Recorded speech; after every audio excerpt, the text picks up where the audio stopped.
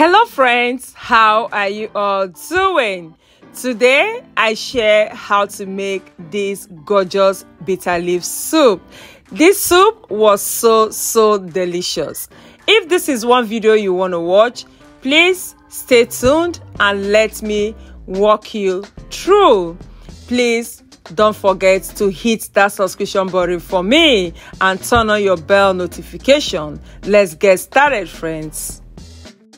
These are the ingredients I'll be using to make this bitter leaf soup. I'm going to leave the list of the ingredients in the description box of this video. This beef tripe is very clean. I soaked it in hot water for about 15 minutes and I added salt and I washed it very well. You know, it's part of the intestine for cow. To it, I'll add my stock fish. I will add some onions. I'll add some scotch bonnet pepper, some salt, seasoning cube. When making your soup, you have to be very intentional about getting a very good stock. You have to season the meat very well. That way, you are creating a very good base for your soup.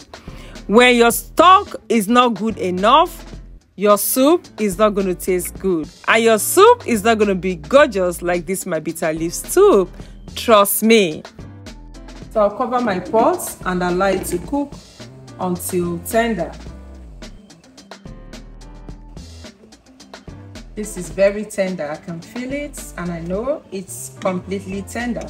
So to this, I'm going to add my turkey. This turkey is smoked turkey.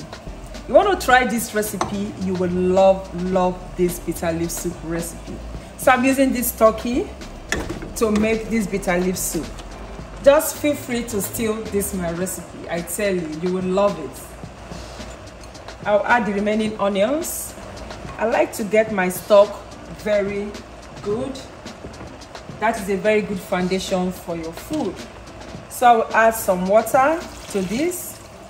This turkey, I don't really need to cook it very well. Like I told you, it's smoked turkey.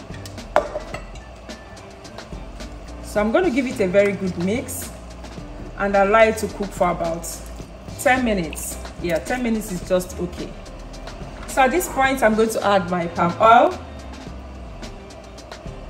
And I have my shrimps here. You just want to make this my bitter leaf soup, I tell you. Over there you can see I'm still cooking my cocoyam. I'm going to blend this cocoyam using my food processor. It's going to come out very smooth. This cocoyam is serving as a thickener for this soup. So I'll allow this to do its thing for about 10 minutes. It's been 10 minutes. This bitter leaf soup is not cooked yet, but see how good it's looking. Please just make this recipe. You will come back to thank me later. This is my cocoyam. You can see I blended it with my food processor. I'm adding it to this at this point. You can use oatmeal to serve as your thickener. You can use achi. But for this bitter leaf soup, I've just decided to use cocoyam. Make sure you don't add too much cocoyam because it's going to thicken the more when the soup is cold. This is my Ogiri Ibo, also known as locust beans. This is what gives this bitter leaf soup that local aroma that you like in bitter leaf soup. Trust me. I'm going to add more seasoning to this bitter leaf soup. To it, I will add my bitter leaf. I'm not going to add my bitter leaf at once. If I add the bitter leaf, I'll give it a stir to see if I need to add more or not. Yeah, I don't like to just dump the bitter leaf into my soup because I usually don't like the bitter leaf to overshadow the soup. Okay, I'm going to add some more. Thank you so very much for staying till this time. I know this bitter leaf soup is one soup you want to make.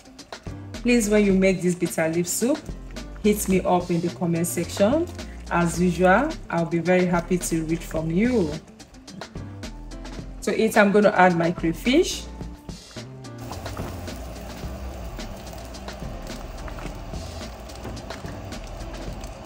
If you make this kind of bitter leaf soup for your in-laws, trust me, you become their best friend. Trust me. I'll cover this bitter leaf soup to do its thing for about 7 minutes. So I'm just going to add this catfish. I just got it out from my oven. It's very fresh, just from the oven.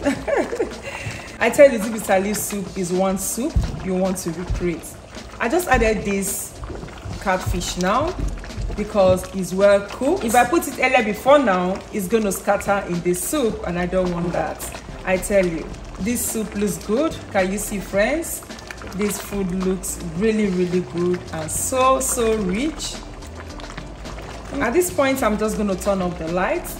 The catfish I added now, the residual heat will make it to come to what I really want, because I don't want it to be too soft or to pieces or to scatter in the soup.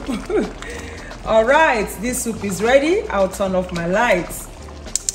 Serve and enjoy with any swallow of your choice. For me, I'll be enjoying this with eba. Please, if you have not subscribed to this channel, go ahead and do that for me and turn on your bell notification so that you'll be the first to get my video anytime I upload it. Please give this video a massive thumbs up. I will see you all in my next one. Bye.